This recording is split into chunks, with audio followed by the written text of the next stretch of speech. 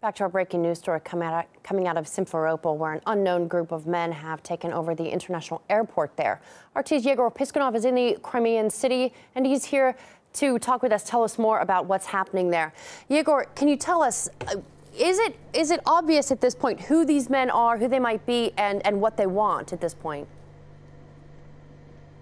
Well, these men are armed. They don't have any signs or symbols with which they could be identified, but they are inside the airport right now, and apparently they have it under their control. But at the same time, they voiced no conditions, no threats, and apparently what we're hearing is that the airport is continuing to function absolutely normally. And this does resemble another incident which happened last night when a group of pro-Russian activists walked inside the local parliament here and raised the Russian flag on top of it. At the same time, they did allow the deputies inside, which were able to work normally throughout the day. In fact, they released the now former Prime Minister of the Autonomous Republic from his duties, dispersing the government as well. They've appointed a new Prime Minister here, known for his pro-Russian views, and also set the date for a referendum here in the Republic, which is aimed to decide whether or not Crimea will stay with Ukraine or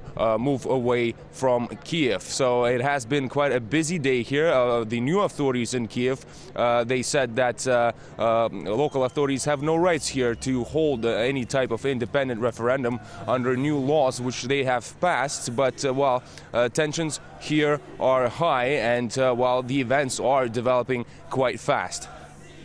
All right, RT's Yegor Piskunov there for us. Thank you very much.